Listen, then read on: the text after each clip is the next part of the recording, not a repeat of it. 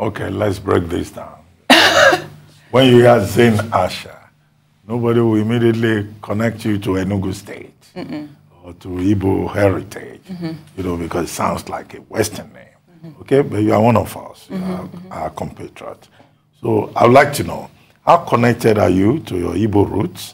And what's your original name? Are you Obiajulu or Ijoma or Chidema?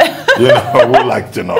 And then beyond that, you were so excited when your husband showed up on the screen during the introduction. Yeah. 5 years down the line, and you are so excited, so romantic. Okay. Yeah. How are you enjoying family life? Okay, so I have an amazing husband.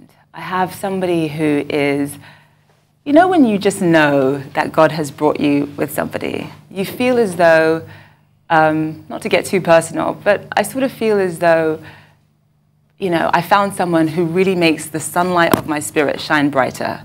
Somebody that you know that by you being with this particular person, it makes the world a better place. That is how I feel. And that's, you know, that's what you're seeing with me lighting up. In terms of me being connected to Igbo culture, I lived in Enugu for about 2 years growing up, from the ages 10 to 12. Put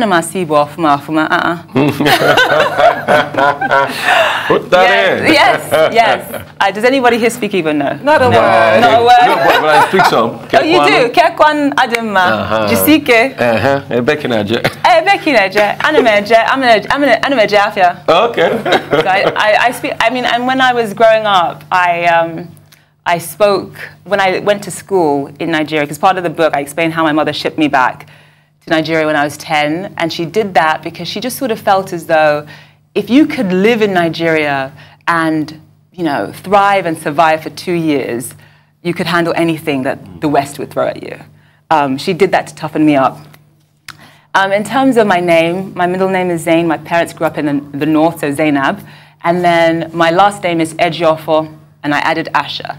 So one of the things that I was dealing with when I was coming up, especially being a receptionist at a production company, is I was going through a really hard time career-wise. I was going through a lot of difficulty, and I would pray and pray all the time. And so really for me, during that hard time, I found a name in the Bible, and I looked up the meaning. Asher means somebody who is, somebody who understands that no matter what happens in their life, they continue to hold on and have faith. And somebody who wants to bring joy to the world.